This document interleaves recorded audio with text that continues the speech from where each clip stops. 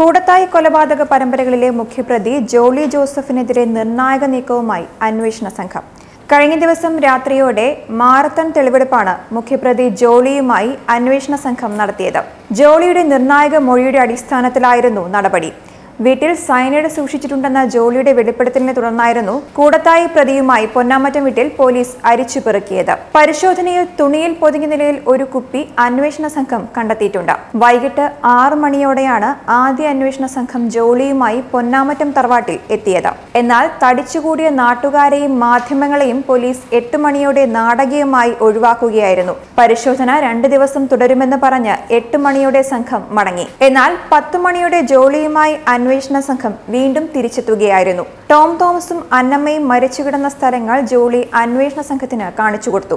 ഇതിനിടെയാണ് നിർണായകമായ കുപ്പി കണ്ടെടുക്കുന്നത്. അടുക്കളയിൽ പഴയ പാത്രങ്ങൾക്കിടെയായിരുന്നു തുണിയിൽ പൊതിഞ്ഞ നിലയിൽ കുപ്പി കണ്ടെത്തിയത്. ജോളി തന്നെയായിരുന്നു അന്വേഷണ സംഘത്തിന് ഇത് എടുത്തു നൽകിയതും. തുടർന്ന് അന്വേഷണ സംഘം 1 മണിക്കൂറോളം ജോളിയെ ചോദ്യം ചെയ്തു. അതേസമയം കണ്ടെടുത്ത കുപ്പിയിൽ സയനൈഡ് തന്നെയാണോ എന്ന് സ്ഥിരീകരിക്കാൻ പോലീസ് തയ്യാറായിട്ടില്ല. ഇതിനിടെ പിടിക്കപ്പെട്ടാൽ താൻ സയനൈഡ് കഴിച്ച് മരിക്കാൻ തീരുമാനിച്ചിരുന്നുവെന്ന് ജോളി പോലീസിനോട് വെളിപ്പെടുത്തി.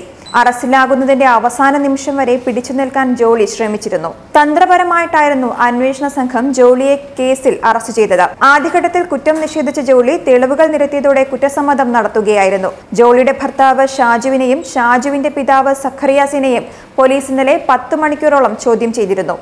രാവിലെ 10:15 ആരംഭിച്ച ചോദ്യം ചെയ്യൽ അവസാനിച്ചത് രാത്രി 8:25ഓടെയായിരുന്നു. ചോദ്യം ചെയ്യൽ കഴിഞ്ഞ് ഇരുവരും വടകരയിലെ റൂറൽ ജില്ലാ പോലീസ് മേധാവിയുടെ ഓഫീസിൽ വന്ന് പുറത്തിറങ്ങുന്നതിന് 1.5 മണിക്കൂർ മുമ്പായിരുന്നു പ്രതി ജോളി ജോസഫുമായി തെളിവെടുപ്പിന് കൂടത്തായിയിലെ പൊന്നാമറ്റം വീട്ടിലേക്ക് അന്വേഷണ സംഘം എത്തിയത്.